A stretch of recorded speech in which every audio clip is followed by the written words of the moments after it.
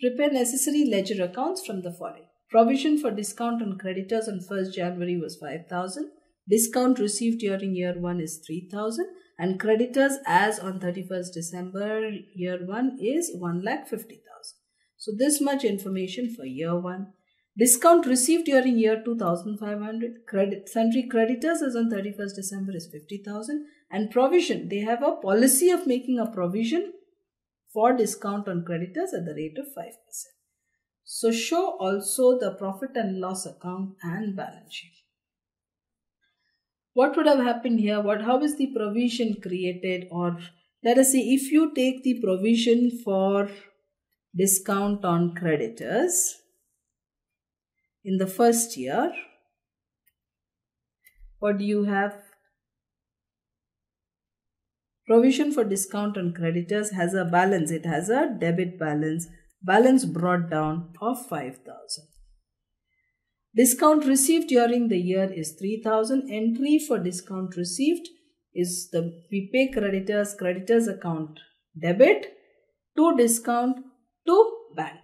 So discount received is an income. We debit that and transfer that to the provision for discount on creditors, which is an amount of 3,000. What is the closing balance supposed to be? Since creditors are 1,50,000, provision is to be made at the rate of 5%.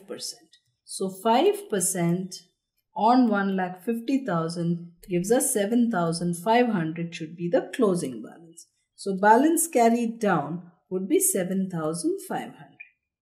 Therefore, we get 10,500 and this difference is what is taken to profit and loss account. How much is the difference? Should be 5,500.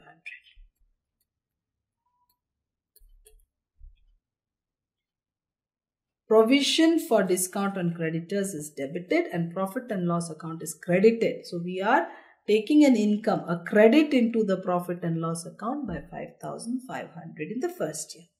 Next year again balance brought down is 7,500.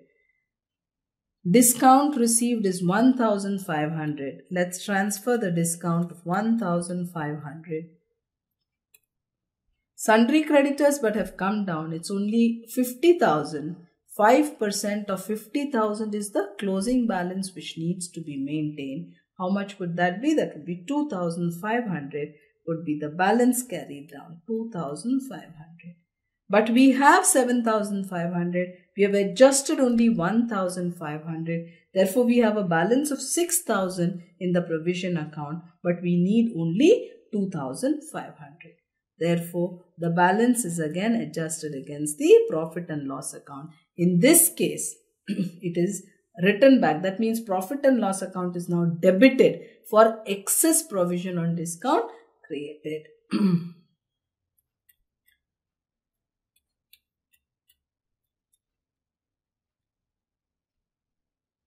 3,000. Let us look at a neater presentation of this whole thing.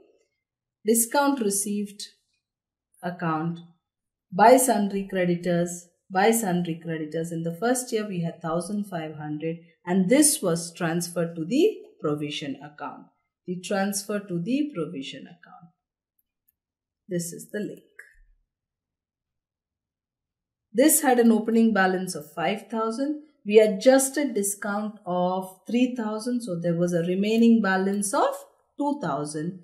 We needed to carry a balance of 7,500. So we created a provision of 5,500. How do you create a provision for discount on creditors? By crediting the profit and loss account. Provision for discount on creditors is debited. Next year, we brought forward this balance of 7,500. Discount was 1,500. We adjust that. So we are now left with a balance of 6,000. Out of the 6,000, we need a closing balance of only 2,500, 5% of 5 lakh. So a balance of 3,500 has to be written back to the profit and loss account. that is profit and loss account debit to provision for discount on creditors, excess discount being provided for. I repeat, a creation for provision for discount on creditors is hardly maintained in practice since it violates the concept of conservatism.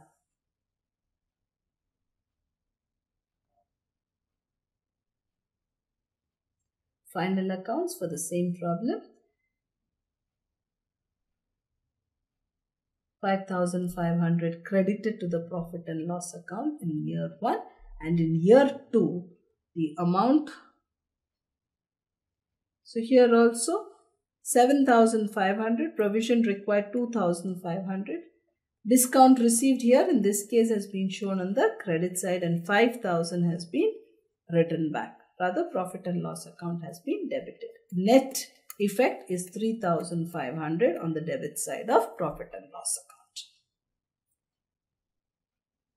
In the balance sheet, creditors less provision for discount on creditors in year 1. So also in year 2, 50,000 less 2,500 being the closing balance, 47,500.